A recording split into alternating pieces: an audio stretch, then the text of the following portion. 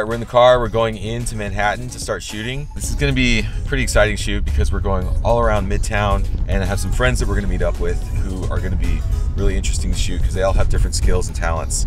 There's always a lot of motion with Brandon's work, so the challenge is, keeping up with him and making it look cinematic at the same time.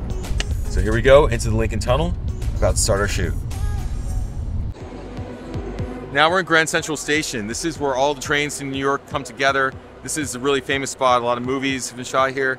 And it's also a great spot to shoot when it's bad weather outside, but you still want to have a lot of space to move around. So I'm gonna do some moving shots using the horizontal handles on the cage. Hey, I'm Alexis Hall. And I'm gonna be filming Alexis, our actress who's playing the violin. So first I'm gonna be shooting with the 1x lens on the iPhone.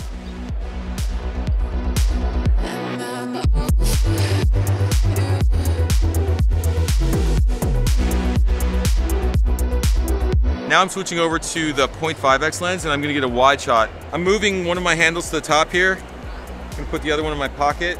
This makes it easier for me to shoot in a low position.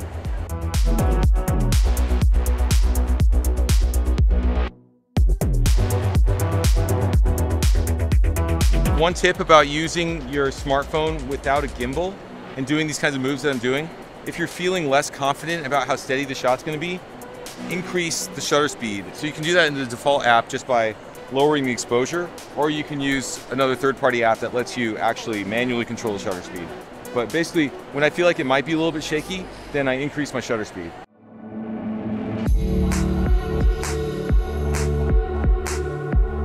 Yeah, we're about to shoot a wide shot of Alexis walking into Grand Central Station with her umbrella. And I was thinking it'd be really cool to start like above her face and then swoop the camera down as I walk backward.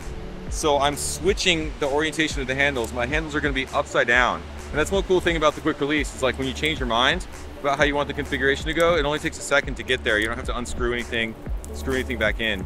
So we're gonna be inverted like this. And then I'm gonna hold this up here and then swoop down as she walks. That's basically the idea.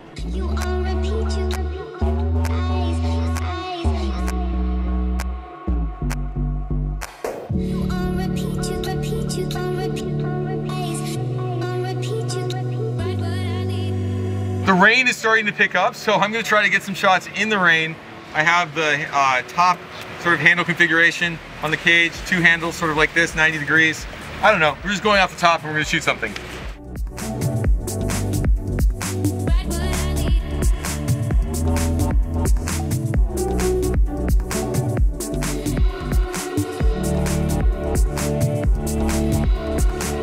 I noticed that the cage is actually providing a little bit of shade so that the water doesn't hit the lens. So that's kind of cool, unexpected benefit. I'm totally gonna butcher these chopsticks, bro. So I got the bento box here, we got some rice, chicken teriyaki. We're about to shoot some stuff in Midtown, but we needed food, and this is good stuff. My crew has never had Andy's mints, and they're about to eat for the first time. Yep. Right. I've been eating Andy's mints my whole life. I can't believe these guys have never had them. Cheers.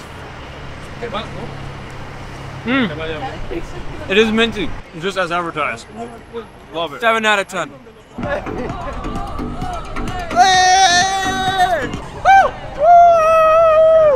I have sort of a love-hate relationship with Times Square, which is where we are right now. This is like a big playground where all the tourists come, and it's crazy, it's chaos, but it is amazing on camera, and it is a special energy. And that's kind of the way I feel about New York a lot, is, sometimes it's overwhelming, sometimes it's frustrating, but there is an energy that you don't find anywhere else. And for filming, it keeps me fueled. There's always something new, there's always something different, there's always something around every corner that I can shoot.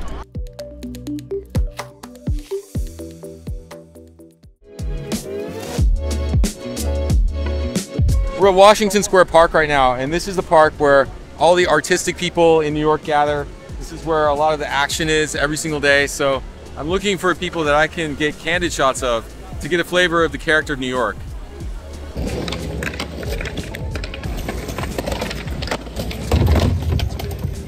Action!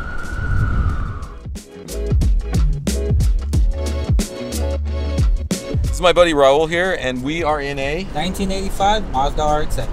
So I'm gonna use the top handle rig of the cage here. I'm gonna grip it like this, and then I'll be able to hang out the side of the car and hold it low. And action.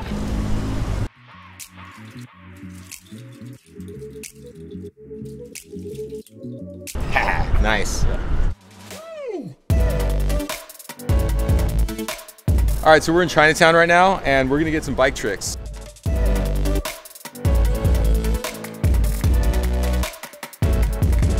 This is Chad Douglas. He's the best biker in New York. That's me. That's him, and he does incredible tricks that I would never attempt in my entire life. So this is a new thing for me, but I think it's gonna be really cool. All right, we're rolling. Selfie cam time. It's on. It's all you. All right. All right.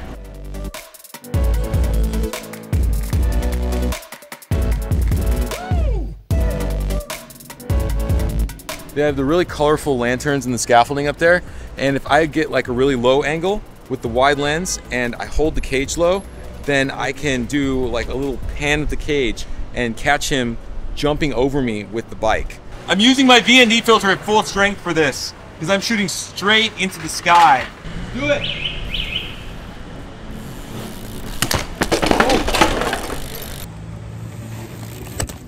Oh. Is that too high?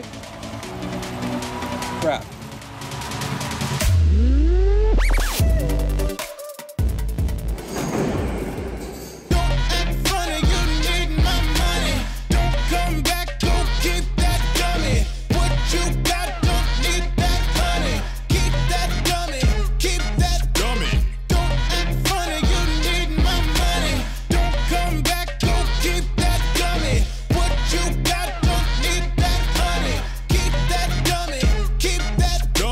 Iced tea, chillin', sit back and recline. Keep bad vibes on your side of the line. Don't call my phone. Yeah. Woo! We're out. Woo! Yeah.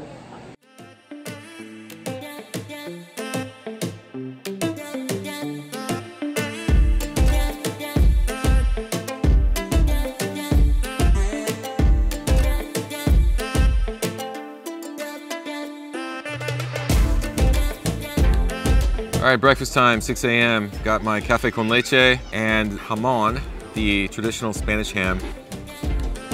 We're at the southernmost tip of Spain right now, and there's a really beautiful coastline here, and I want to get it in just the right light.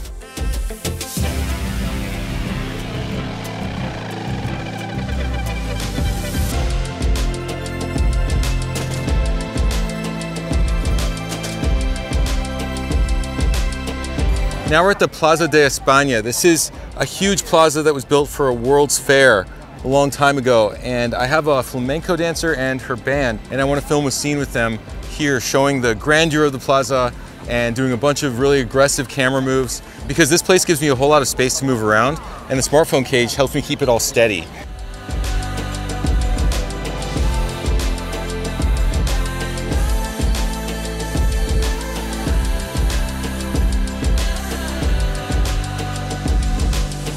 So this kind of shooting is actually a lot more tiring than you might realize watching it because I'm holding the camera at a strange angle and I'm just running in circles over and over. So to get those shots that look perfect, it takes a lot of physical exertion.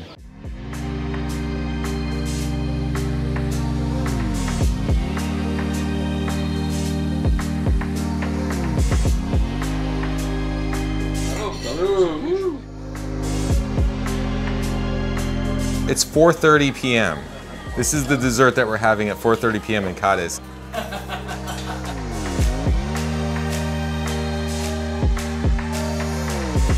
Now I'm going to be walking through some thorn bushes. I just pulled a thorn out of my pants because we're supposed to show me walking, trekking through nature, exploring, getting outside of the city, basically. Because the phone in the cage is actually pretty rugged. So I'm gonna be walking forward and Lua is gonna be walking backward, handheld, getting a shaky shot with lots of nice lens flare. And because we didn't really plan to shoot this until the last minute, Lua is wearing sandals. And he is bravely walking through the same thorns that I'm walking through in my nice comfy boots. So let's see how this turns out.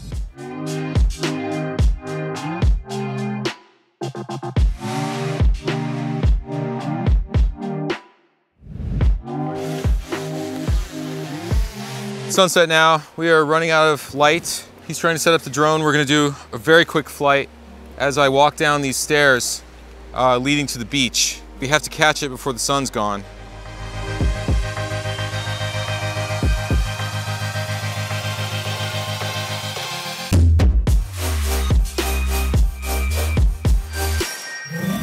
Action.